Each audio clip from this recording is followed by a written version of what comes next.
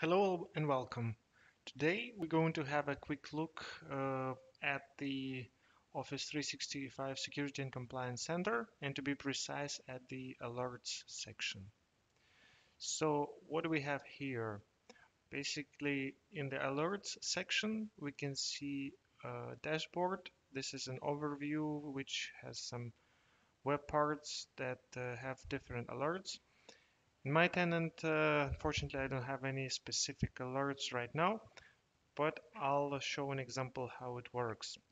So when we actually check on view alerts, we will see specific active alerts. And of course, I don't have anything here yet. And then there is an option to view different alert policies. And here, this is quite an interesting section because you can actually see when the alerts happen. For example, if we look at the first policy, suspicious email sending patterns detected. Let's say one of the users is sending the account is compromised, and this user account is sending out a lot of emails to different people, to all contacts. Of course, then all admins will get an alert which says that suspicious email sending pattern is detected, and then the admins can investigate deeper, can do the message trace or something like this to get to the um, to actually check if the account is compromised or if it's a normal behavior. Another option here is e-discovery search started or exported.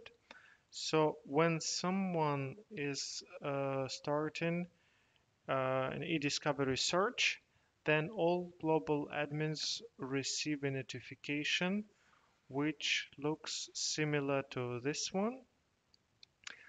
Um, it's basically an alert that means that someone has started e-discovery search. So a search for content of a specific user mailbox or something like this. And yes, based on this policy, this alert occurs. And if I click here on view alert details, then I see inside of my security and compliance center under alerts. Now it's visible. It becomes visible that this alert is detected with some details, the description, there is activity list, and things like that. And all tenant admins receive this notification. So if you have, it's a good practice to have more than one tenant admin, to use at least 4I principle that, if some admin wants to run a hidden e-discovery search or something, then the other admins also get notified. Yes, so this, as you can see, yeah, now this alert is visible here under view alerts and probably under dashboard. Yes, I see on the dashboard also this alert. And also there is an option to manage advanced alert. This section is related to Office 365 Cloud App Security. I'm not going to cover it in this specific video. We will go into it in later in more detail. But just to give you a small teaser, if you click on this uh, app security, then you see some advanced alert configurations like for leaked credentials or some risky sign-in. So you can have a look through it, but it's more advanced configuration. We will do it a bit later.